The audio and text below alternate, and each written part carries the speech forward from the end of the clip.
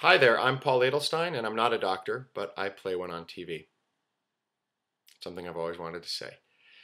Not only am I a fictional pediatrician, I am a real life father, and like you, I'm concerned about the 85,000 unregulated chemicals that are impacting our world. Chemicals that make their way into our food, our water, our air supply, our shampoos, our baby products, and eventually into our bodies. Many diseases that are on the rise today have been linked to these chemicals: autism, obesity, thyroid problems, infertility problems, cancers, the list goes on and on. The American Academy of Pediatrics recently released a statement saying that it was time to do something now to protect our children from these unregulated chemicals.